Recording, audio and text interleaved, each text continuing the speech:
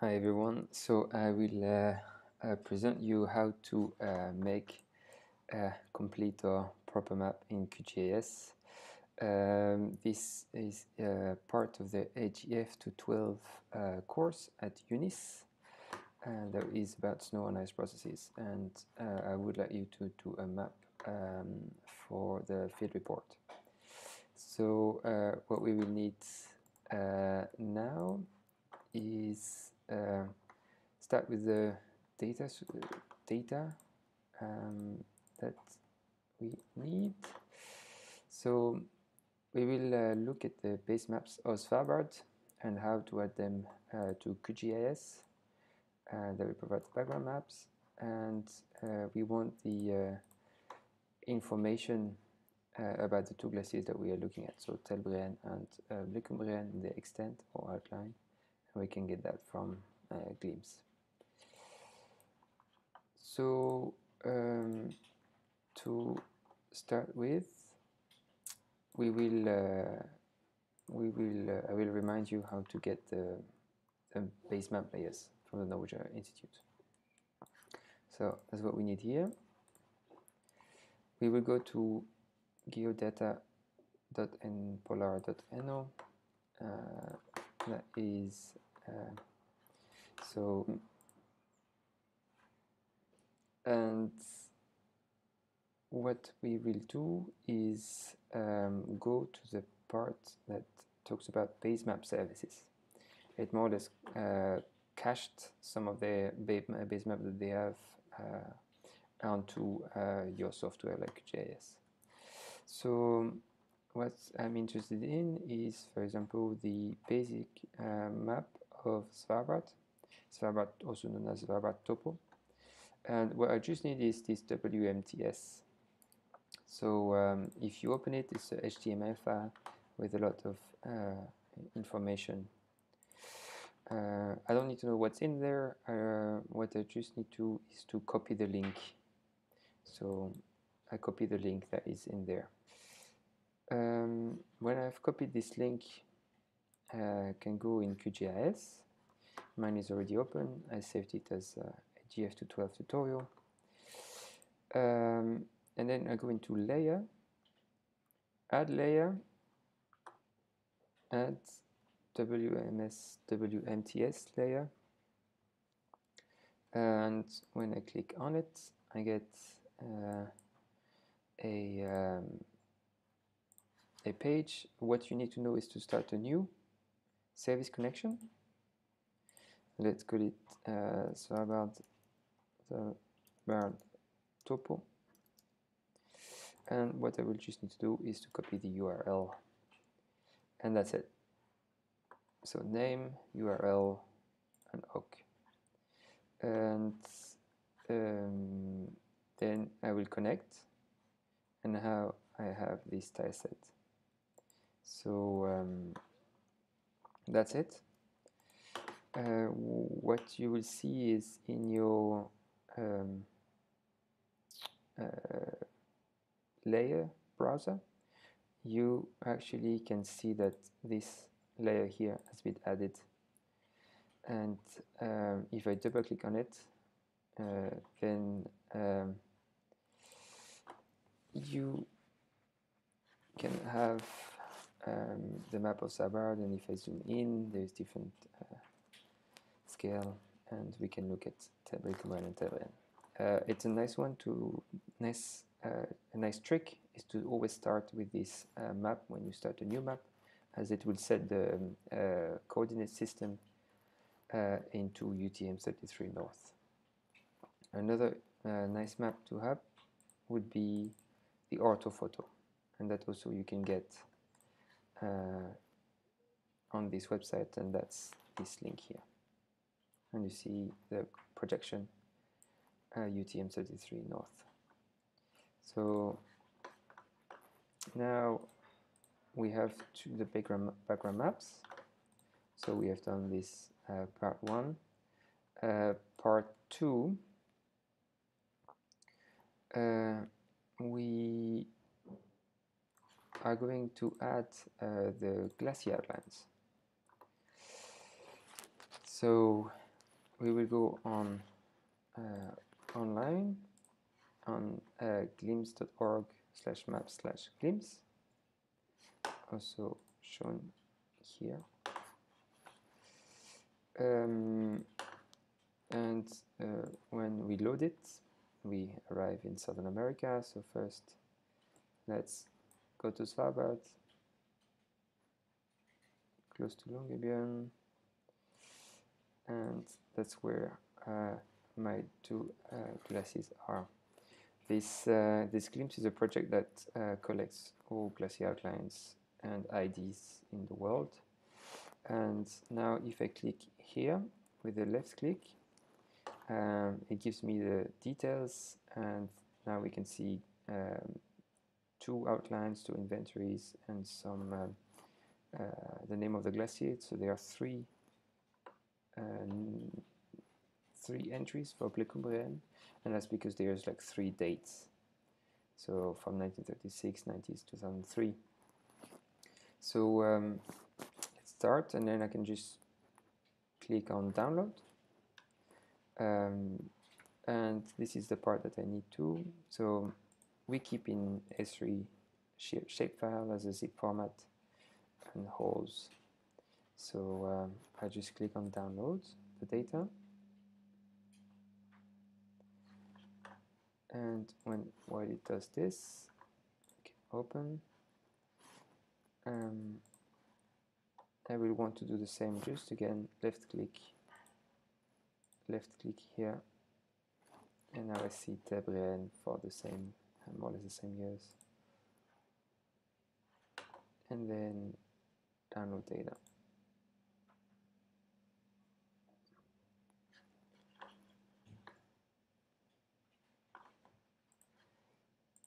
Okay, so now we have both glaciers, and now we can come back to QGIS.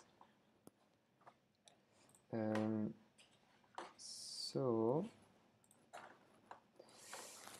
that's the 2 parts I've downloaded, and what I'm interested in too is the polygon. So now I just added Tebreen, and we can do the same for Blekumbreen. Okay, so you see they are here, both of them. Something we can do is to reduce the opacity so that I can see through.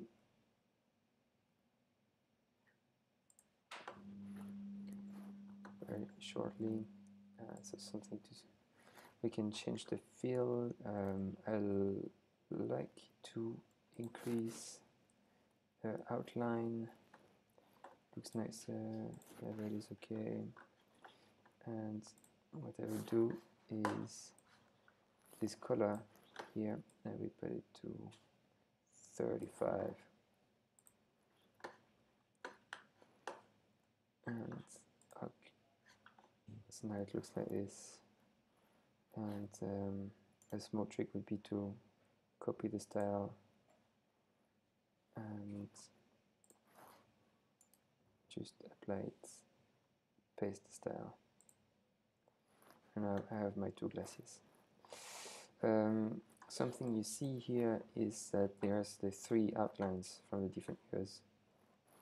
So something we can do to select them is to open the attribute table. So if I click here, so now we have the 3 polygons, and here is the source date. So I want to keep the one from 2003 and remove the one from 1936 and 1980s. So to do this, I toggle the editing mode, and I simply select, so both with the shift, clicking in shift, I can select both of them. And then I can just delete them with the trash bin option. And I remove the toggling. It asks me if I want to save it, save the file. And now when I go out, I have only one nice outline. So let's do the same with Blecumbrian. So yes, open attribute table, toggle editing, now 36, 90, I select both, and I throw in the bin, and save. So now I do have two nice glaciers,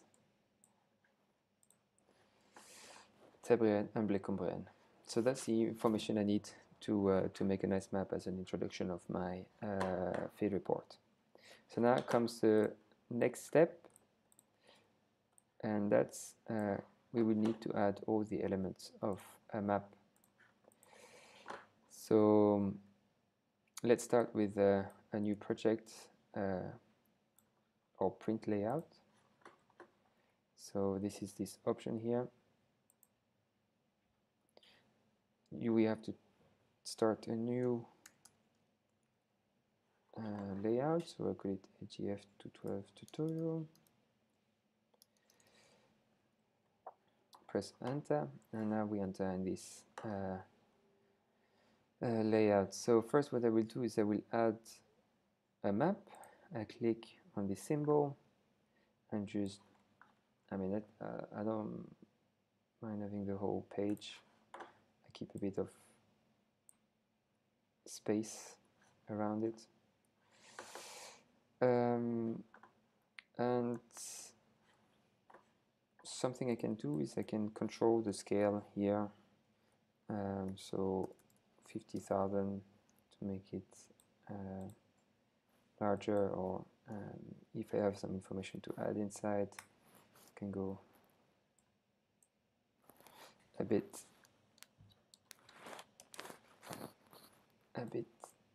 oops, yeah, something I should be careful. So here I am on this select move item, but if I select move item content, now I can move the map inside. So maybe 30 is a bit too high resolution. Sometimes it can be nice to move the map, so we can also cheat and change the orientation of the map. In that case, it will be fine because the glaciers are east-west. So now we have done the first part. We started a new project. We added a map layout. We corrected the zoom level.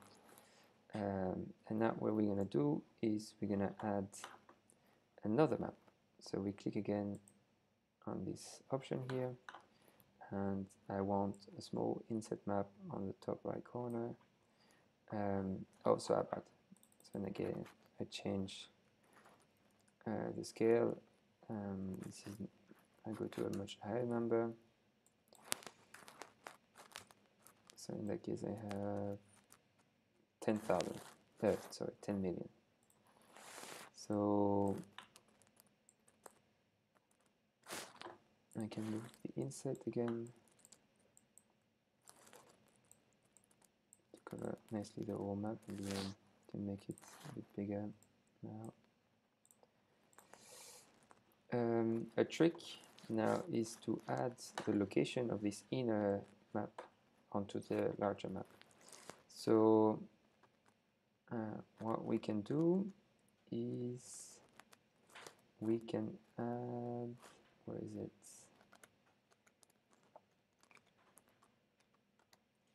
So that we don't need overviews. Yes, overviews. So now we click the plus button here, and one will appear here. And then what we do is we can add the map frames of the map 1. And we don't see it actually right now. But to make it more visible, I go into the symbology and make it very red and not transparent. We can start to see a small dot here, and to make it much more visible, I just increase the stroke width to a fair amount. Let's go to 10 even. And then I add a solid line. Here you go. So 10 is a bit too much, so let's go 5 or even 3. And let's change this color to red. And you see it looks like a it doesn't look like a square, and it's because of the joint style. So what I can do is I can do change the edge plot, and now I have a square. So now we can see the inner map on the overview map. So that's correct. Maybe to make it look nicer, we can add a frame, black frame. The background is okay. What I like to add is grid. So a grid will give us the scale. So if I need to remember now the coordinate system of my map, and it's in meters, so that's if I would have to write 10,000 meters to get every 10 kilometers or 100 kilometers, and now we start to have this straight line.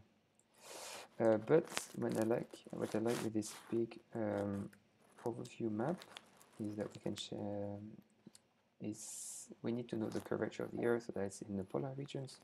So what we can do is we can change the coordinate system in CRS, and we can go back to WS 84, which is in latitude and longitude. So you can see here. Okay, it's the name of it. Up. And it means that now my unit is degrees, and I can add 1 degree. Maybe it's a bit too much, 1 degree, so I'll do 2. It's in here. It's a little bit too much. So now we have like 5 degrees and 2 degrees on the map, and that shows the curvature. The line style is not so nice, so perhaps I can add like a dotted line, and it looks much nicer. We can also draw coordinates. So by just clicking draw coordinates, something that I like to do is to remove the decimals, coordinate precision, 0. And it's a bit too much text around, so I can perhaps keep the bottom. That's okay, and actually I can put them inside the frame, and I can remove right, I can remove top, and this I keep inside the frame.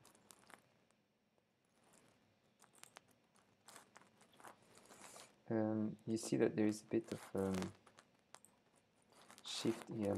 So what I can do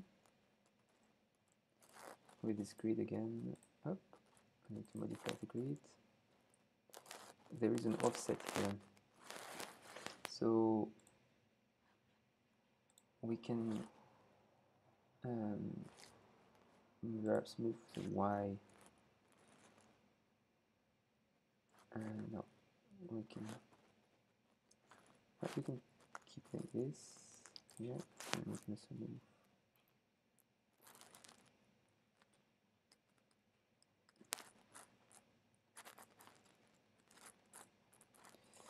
So now I've shifted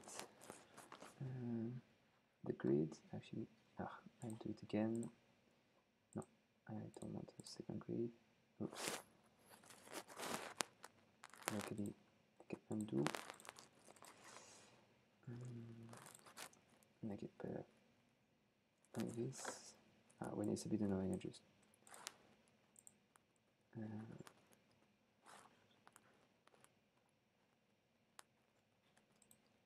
grid again.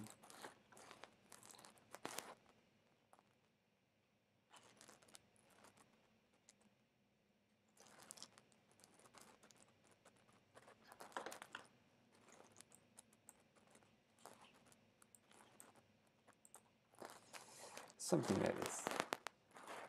We will survive. Okay. So that was for the first part. Now let's do the same for the second map. So now we will add grid again. Actually, always don't forget to select the map here. So now we add a grid to the main map. Now I want in meters, maybe every 10 kilometers.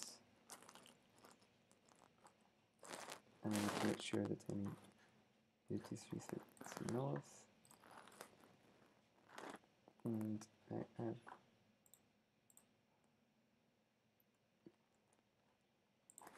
this is too much.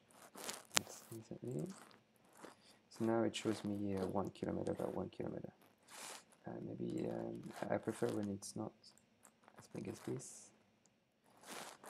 This is much better.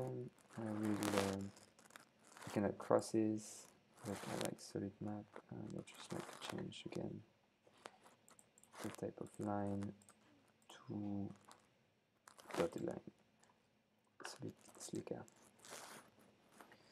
And again, what we will do is we have added the frame style, zebra. And we're going to draw the coordinates, and we can keep them all around for that time. We remove the coordinate precision. And we are fine here. So we are done with the maps. Now we can add the necessary information. So the scale. So I clicked on the left button here, scale. And now we have a scale from 0 to 750 to 1500 meters. We can add a frame. Yeah, can stay here. Now I can add the north image by north scale by adding a picture. And again, I draw part here, and what you should know here, the trick is to go to search directories.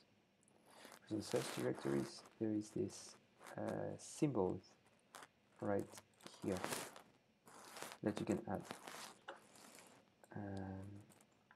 and like the other parts, you can add a frame and a background if it wants. Yes. And background.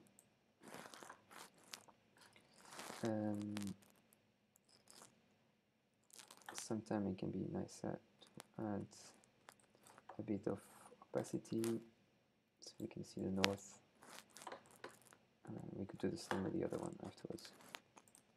Up. So now we have a north part. Something else we can add is a legend. So we can add the legend here. It will automatically find what is in your QGIS file.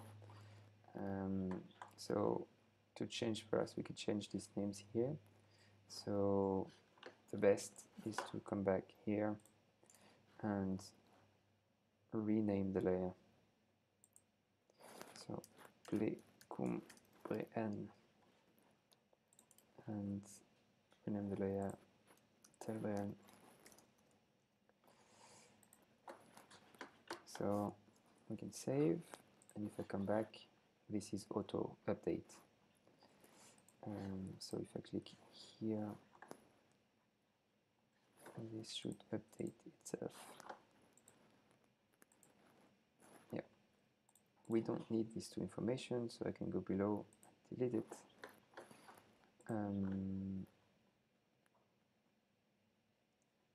what we can think about is a frame, as we have done for the other, and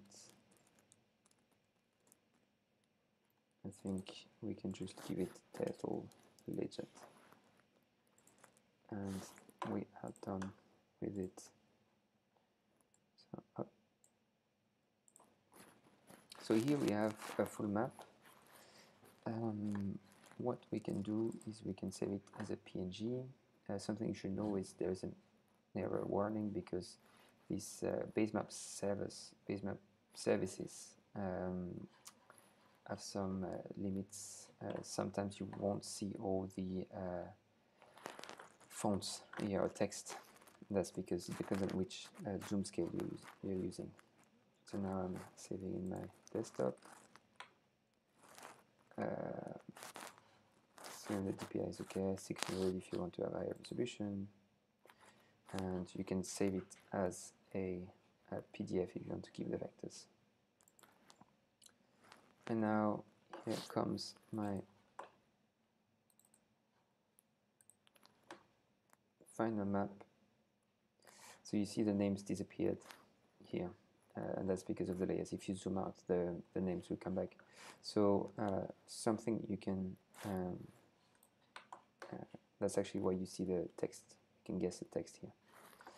So something you can do that I forgot to do is you can add text. So I clicked on the text button here, and now I can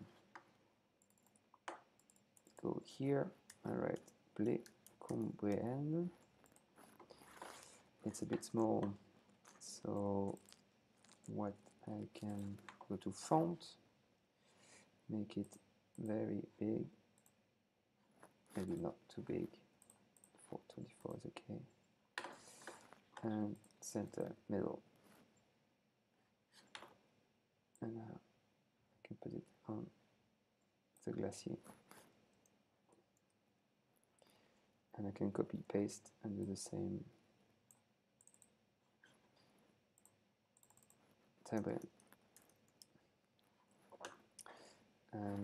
And if it does not match, what I can always do is I can rotate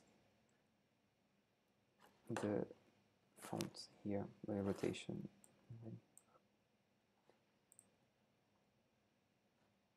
And that's good enough. I mean, I prefer when it's straight, so what I would do here is I will put Telegram at the top because it fits. Okay, so now let's save it again, and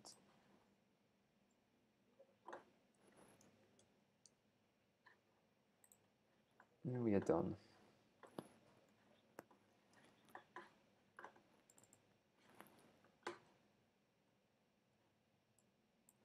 This will be the map, and then you can add other informations as you wish.